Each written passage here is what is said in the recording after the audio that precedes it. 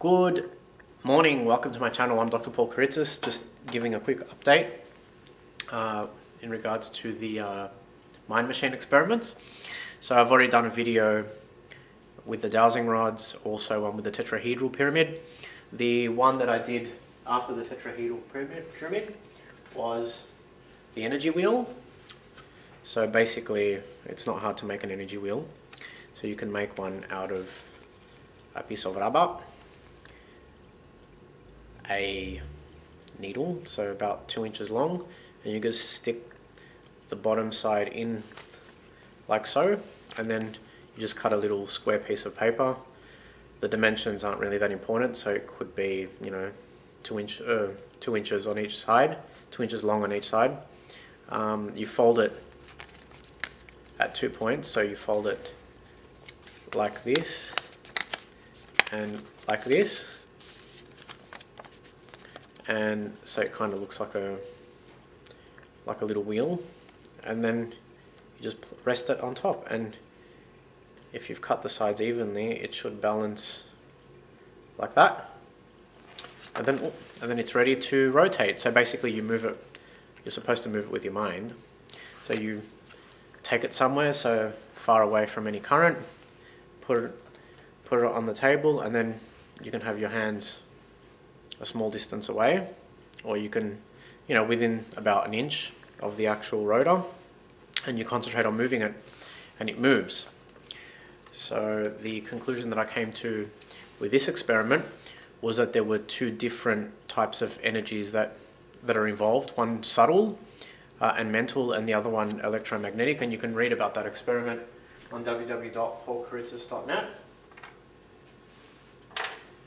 The one after that was the pendulum experiment. This one was really fun. So basically, a lot of people use the pendulum to discover bits of information, bits of knowledge about themselves or about other people. It's quite easy to make one.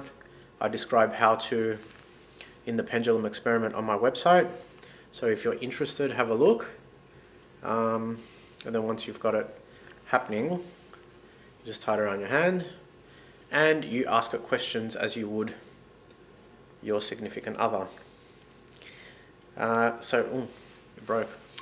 So basically, you can ask anything you like, and it'll give you a response. What I found with the pendulum was that it only basically responds, or it only gives you answers to what is already contained within your conscious or unconscious, if you like. So it's not going to be able to tell you things that are out of your sphere of knowledge. For example, how many galaxies there are in the universe. And the final one that I've done thus far is the symbol experiment. And this one was quite interesting because it goes against the grain of what we consider to be true about the world and about the universe and about how things work, the mechanics. So you just you get 2 pieces of paper and you draw a spiral, a clockwise spiral and an anti-clockwise spiral. This one is the anti-clockwise spiral.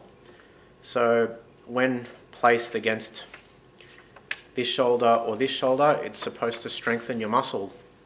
So if you do a shoulder strength test and you hold it there and you get an experimenter to push your arm down, it should take them a lot longer to push your arm down.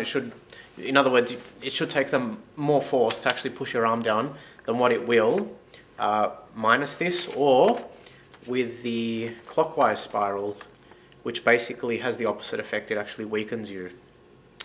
So you can try this test out for yourself.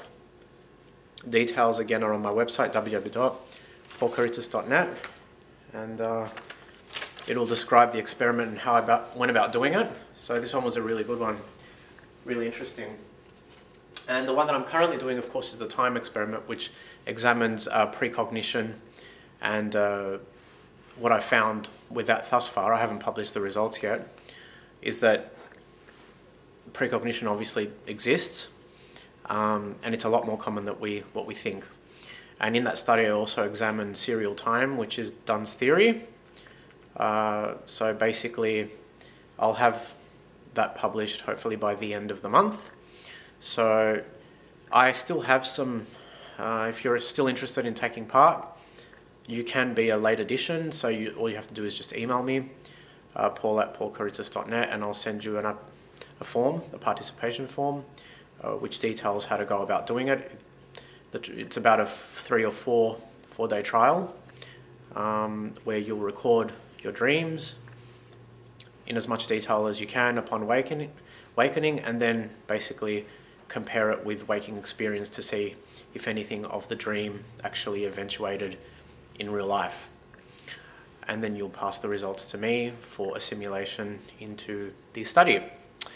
So if you're interested, send me an email. I also have a competition that's attached to the time experiment, which I'll be publicizing once I publish the results. So stay tuned, and I'll talk to you very soon.